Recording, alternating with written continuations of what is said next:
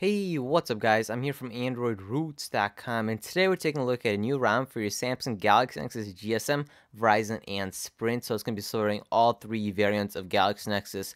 And this ROM is called Illusion ROM, and the cool thing is why you would really want to install and flash this ROM on your Galaxy Nexus device is the key lamp eye theme and the cool transitions that you get with this. What I mean by this, as you can see, it's a little bit different. Wallpaper looks pretty darn sweet. That's a new key lamp eye theme. And if we go ahead and go into our toggles, as you can see, it's a little bit different.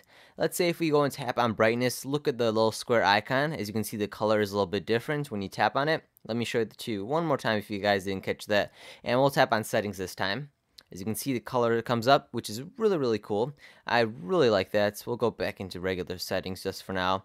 As you can see, the background of the settings application actually has a nice cool blue and, Google Play triangle, I believe that is, of a nice blue, orange, purplish, green to it.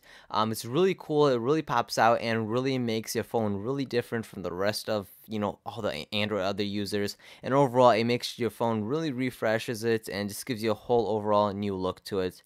On top of that, as you can see, there are new transitions. That's probably my second favorite out of this. One is the theme, second is transitions. So if we go into settings, check out the transition, just where the apps go away from. As you can see, boom, the home screen went this way. The settings apps came from top to bottom, which is really cool. Really does just make it a whole new thing, refreshes the whole new thing. I really do like it. And if you guys, once you install it, it doesn't come by default, the key lamp eye theme, but just go into themes under settings and just go ahead and apply it right here, and it'll just easily apply it. Let me give it a few seconds. No reboot required, super easy to do. So as you can see, and on top of the theme and transition, you also get cool features. So if we go under interface, you have options like privacy guard, where you can go and limit permissions for each application individually, which is really cool. I'm not going to go into that as I went over it in a different video. If I find that video, if I remember it, I'll leave it in the video description.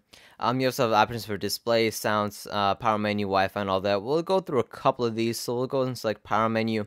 And I already selected screenshots, so whenever I hold down the power button now, I have all these options with screenshots. So I can go and tap on screenshot, and it should take a screenshot of the current screen that you're on. Pretty darn cool and super easy to use. If we're going back out of that, you also have Halo, which is nice. You also have Pie Control. Let me show you that.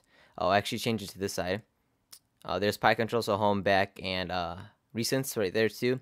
You also have RAM, recent RAM bar, so you can check out how much RAM is used, how much is free, and how much is other. Of course, you can go and color code that as you wish, your per DPI. You also have the Cyanogen mod clock, or Cyanogen mod clock. I always messed that up. So you have Cyanogen clock widget. I'll go and show you that too. So if we go into here, widgets right here, we should go and find it right here. So here's C clock. This is from Cyanogen mod. I think it's already on there. So there it is. So it's a nice clean one. And then you can go ahead and put all your settings in, clock and alarm, and all the weather panel and all that too. And you can just do a check mark to confirm it. So there it is. Okay, so it's the same one. I thought it looked similar. And let's go ahead and take a look at settings and maybe a couple new features. So we'll go back into interface, and I keep tapping on these. Something with my phone screen specifically is wrong. It's actually physical. So it's not the ROM problem. It's just my phone is messed up. So I have to replace the screen or put on a screen protector or something like that. I'll try to get it fixed before the next ROM review. You also have clock lock screen, so I'm going to select that too. You can change the background color or wallpaper, so you can probably do fill color, full transparency. I'll show you the full transparency, so I'll show you that real quick. And then you can see whatever's behind it. You still have to unlock it.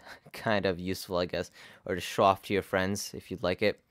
But there are so many other things, like slider targets and all that. I really don't want to bore you guys with all these features, as I know many of you guys have seen similar features like this or seen it in my other ROM reviews, guys. What I really want to show you guys was the transitions and the themes for Illusion ROM. That's what I really want you guys to let you know, and the main reason why you would want to go ahead and install this ROM on your Galaxy Nexus GSM, Verizon, and Sprint, guys. If you guys did enjoy this video, be sure to like and subscribe in the bottom left-hand corner right there. It really does does help me out a lot, and really does show me that you guys support me on all these ROM reviews and just basically Android videos. I really do appreciate those likings. I literally watch those likes go up. And guys, if you have any questions, comments, leave it down below. I literally read 100% of my comments.